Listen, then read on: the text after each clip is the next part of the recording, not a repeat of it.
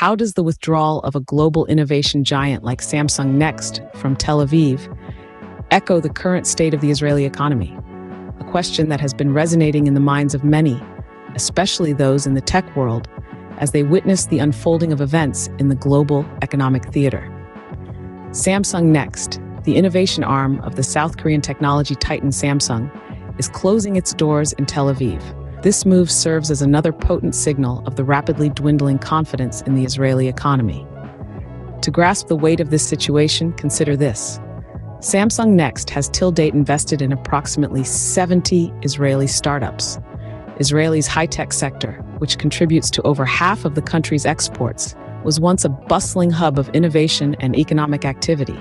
Now, it sees one of its major investors retracting its stakes.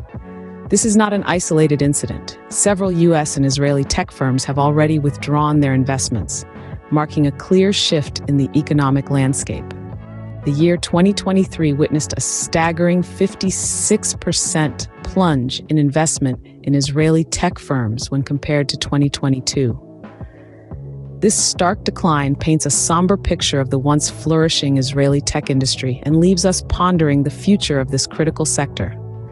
As we navigate through these complex economic terrains, it becomes increasingly crucial to understand the factors at play and their potential implications.